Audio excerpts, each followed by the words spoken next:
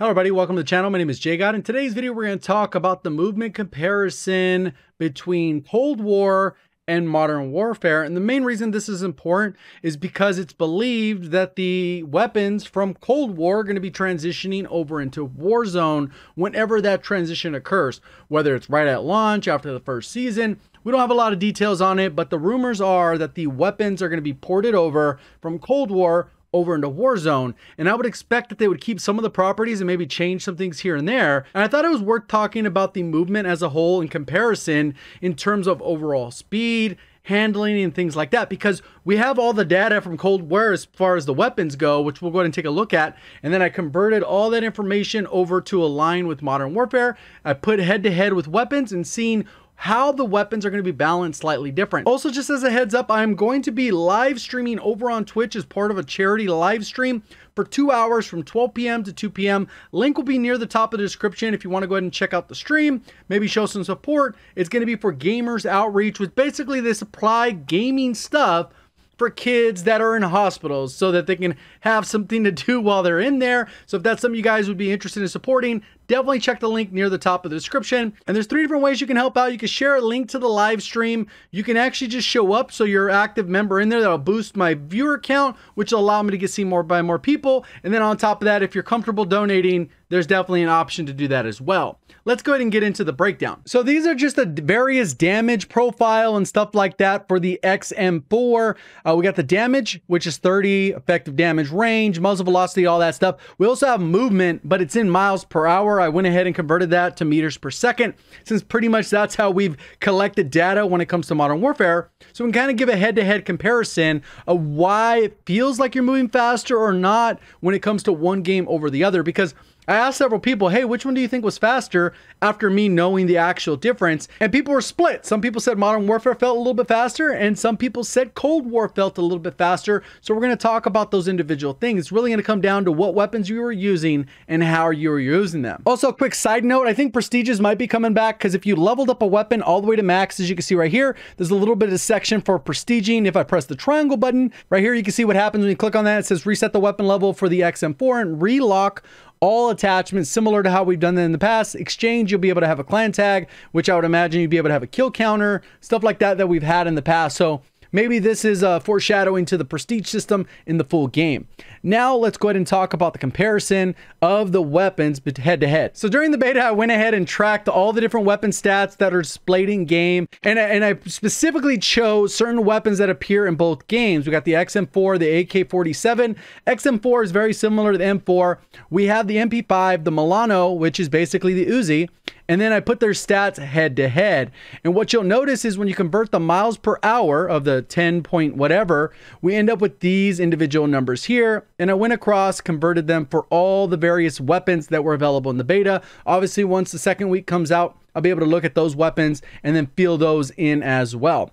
So what we do is take a look here. Anytime this is red, that means that Cold War is slower in that particular stat. So movement speed for the M4 or XM4, it is slower by about almost 3%, 2.5% there. The difference in the sprint is 33% slower, and the ADS movement speed is significantly slower for rifles. And then when you can see, it gets green over here when we get over here to the MP5 and the Uzi. Here's what it looks like in Cold War. We got the movement, sprint, shooting, and then the aiming down sight movement speed. And then we have it compared to here. These are just the base, no attachments. Obviously, you can min-max certain weapons for a particular stat. But right here, what we're looking at here is it's a little bit slower in movement. Sprint is way slower. But when it comes to ADS speed, Cold War is cracked out of your mind when it comes to ADS speed for SMGs. As well as over here, snipers are a little bit faster. We got the Pellington. I compared that to the AX50. We have the 1911. You can see that that one is significantly faster in strafe, even though the movement isn't significantly faster. And then the shotgun, I compared it with the Origin. It is faster in terms of ADS speed. And most people think that's not a big deal. But as they incorporate weapons from Cold War into Warzone, you're going to have an MP5 from Cold War and an MP5 from Warzone or Modern Warfare. And they're going to be both in the same exact game. and you are going to expect them to handle differently. They're not going to have the same rate of fire, same damage, and anything like that. That would defeat the point of adding the weapons, since so many of the weapons tend to overlap in Call of Duty. And for those of you thinking that, oh, it's not a big deal, this is a complete meta shift. Primarily in Modern Warfare and Warzone, the SMGs are primarily not as good as the rifles. That's why the typical meta is always rifle, and the MP5 just is reign supreme.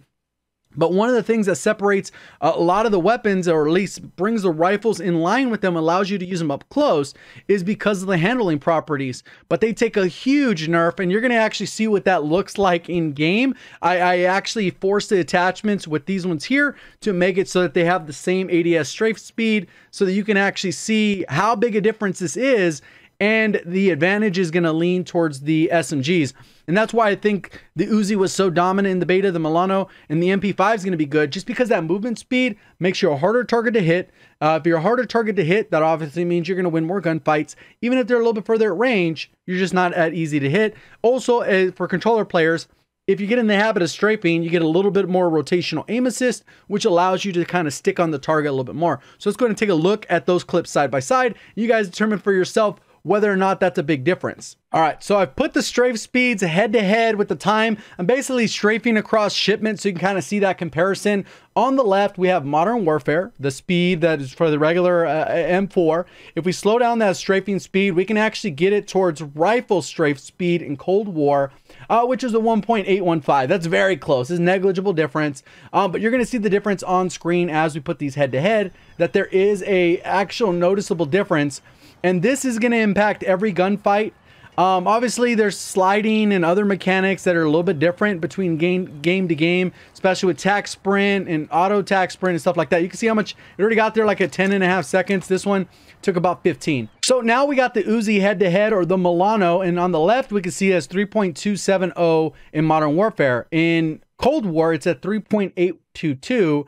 And even if I stack this to have the fastest ADS strafing speed possible, the max I could get is 366. I think the only thing that goes above that is probably the pistol that we just talked about when we were comparing those.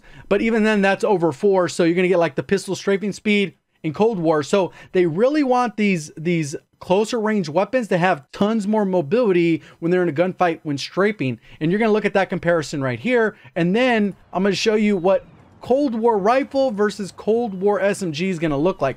You can see how much faster the one on the right is cruising by, and then it hits the wall right around 7.5 seconds. This one comes in a little bit slower. Obviously, it's not a huge difference between these, but keep in mind, in Cold War, this one on the right, the Milano actually strafes faster than that by an additional 0.2 or 0.16 more than that. And now we'll look at the comparison between Cold War, and keeping in mind, the one on the right will actually be faster in Cold War, or was faster in Cold War, and that is without any additional attachments. Obviously, you can stack a little bit more ADS movement speed so that you can strafe like that. But look at this comparison. It's just laughable how big a difference this is. So they start strafing at the same time. The one on the right's literally lapping the one on the left. You could have gone back and forth. They already touched the wall. They barely hit the middle of shipment. Took about 7 seconds. This one takes about 15.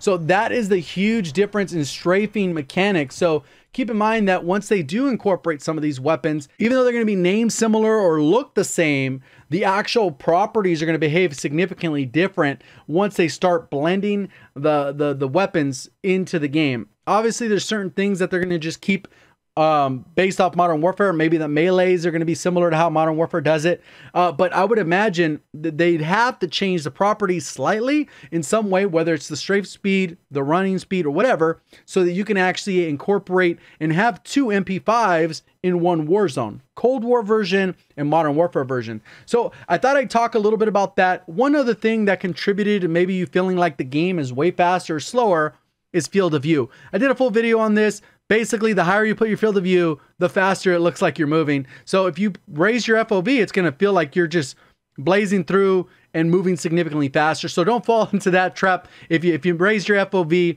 you're moving faster because of that, even though in fact, most of the movement in Cold War is slower, with the exception of the slide. Hopefully you did find the video helpful, learn something new. If you did, please do me a favor, hit that like button. If you're brand new, want to find your way back, make sure you are subscribed with notifications on.